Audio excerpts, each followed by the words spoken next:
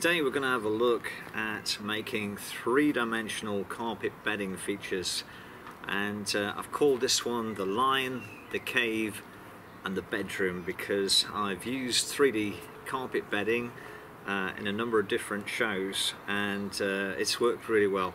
So I'm going to show you how to make three-dimensional objects and plant them up. Hope you enjoy it.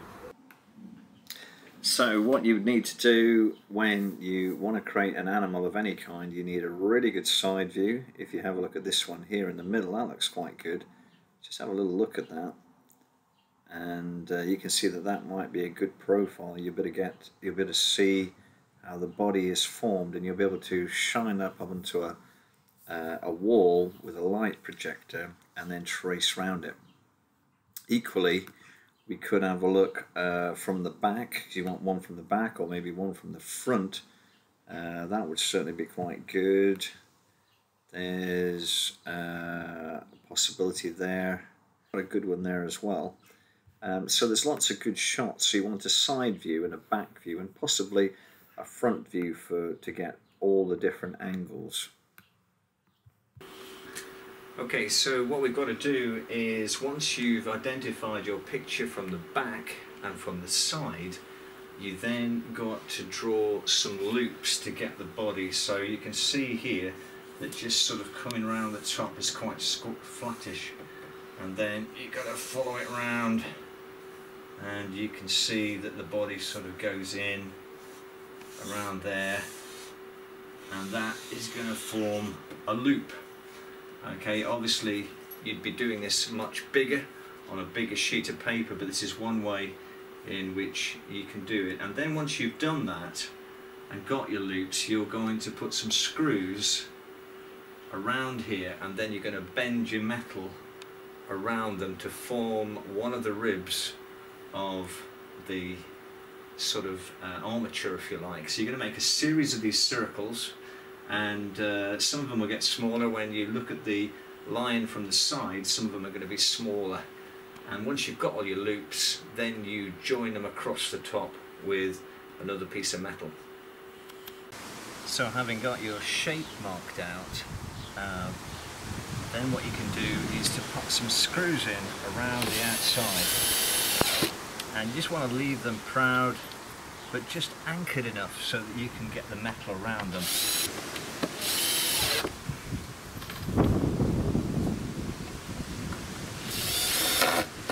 The key thing is to get the extremity points, so you make sure you get all the key changes of direction.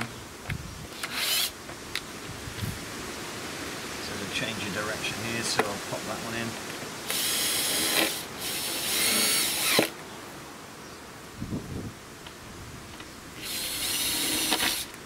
What we do is, where we start, put a second one in just to trap the wire between the two. That should be enough, hopefully. So once you've got your shape marked out of your head to create the first of these sort of ribs, if you like, not this kind of rib, but a kind of a rib for an armature, you can then start to bend the metal round. And so you've got two screws quite close together, and then I'll pop the rod in and hook that into there. And then what we're going to do, I'm going to put my knee on it to help hold it down, and we're going to bend that round, and you can see that I'm bending that round, and you kind of go round it like that, round the outside. Watch it doesn't ping, just pinged a little bit there. Okay, and then we're going to work that round, keep the paper out of the way, and then bend it round, and then we'll just work it round to the beginning until you've got that kind of ring. And so I've bent that round, you can see that there quite clearly. And what I've got to do now, I could mark it there and there, cut that, and then that could be welded together or wired together and just overlap them a little bit, and then you've got one of the pieces of the armature. And what you've got to do is, as the lion or whatever it is gets bigger or smaller, the loops get bigger or smaller, and you just put the 3 or 4 together and you make your armature, as we'll see next. So what you might have is you might have a ring like that, you might have another ring, and you might have a third ring. And once you've done the rings, what you're going to do is you're going to join them up with a piece of metal and just weld it. It's going to be spot welded, and you can see you'll come down here and join that up. Once you've got that on, you can then begin to weld other rods to it to give it a bit more strength. And then obviously you can do the other parts. You've got the main and different things like that. So you can see we've got the armature, and then they're putting together all the little Altinanthera plants there and packing it with moss and compost and gradually taking shape.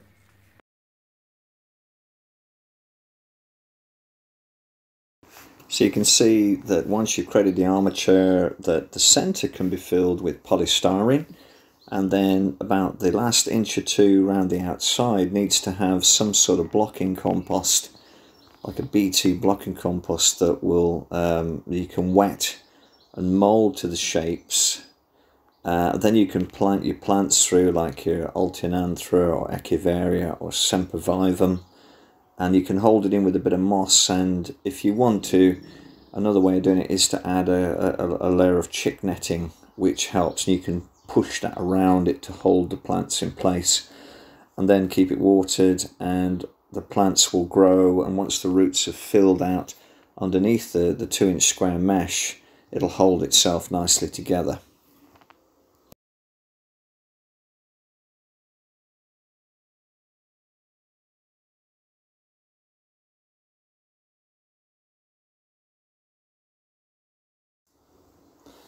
For the bed, what we did was we used an old scaffold with wheels on it, and what I did was just weld up some 8 to 10 millimeter steel and made it sort of waver a little bit as if it was a bed, and then I covered it with a 2-inch mesh, mild steel mesh, and just welded it to it, and then we filled it with, again, polystyrene in the top 2 inches, top 50mm blocking compost, and then we put, in this case, you can see that we put Altinanthera through it. You can see the red Altinanthera, you can see some Sedum spathiphyllum on the front, and you can see that for Alan Titchmarsh's head we used Othiophogone, and in the back you can see Serfina down the side of the windows. So this was a garden designed by one of my students, Nigel Playden. Nigel's there, and you can see it was called the Raised Bed, and it got a gold medal at Gardeners World. And you can see there on the right even the drawers with the plants pouring out of them.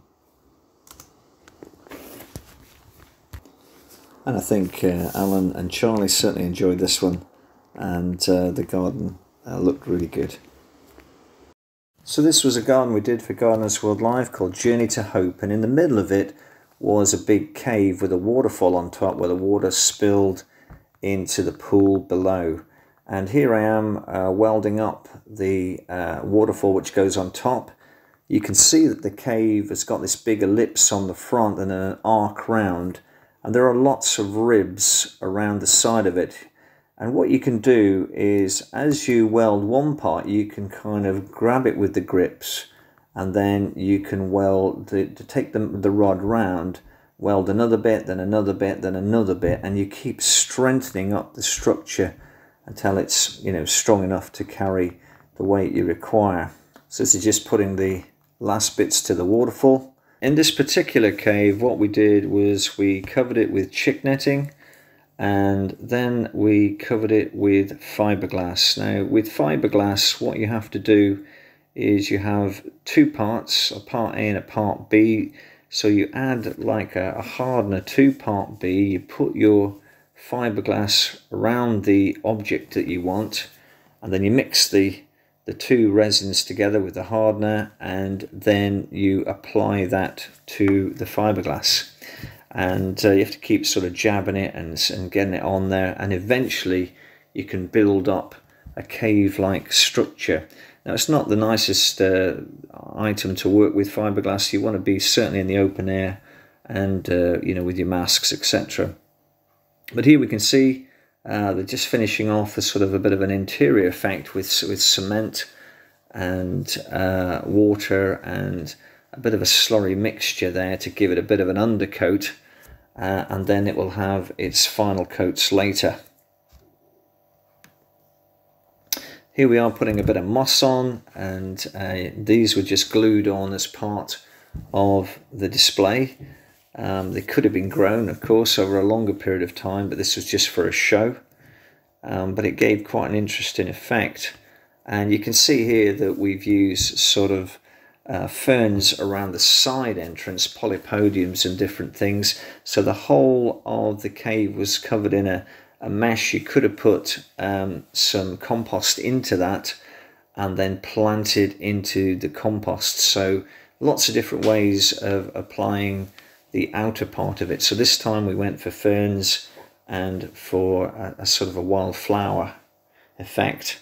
And here you can see Monty Don just opening Gardeners World Live. He opened it from the garden, and you can see the stream there flowing and the pleached hedge in the background.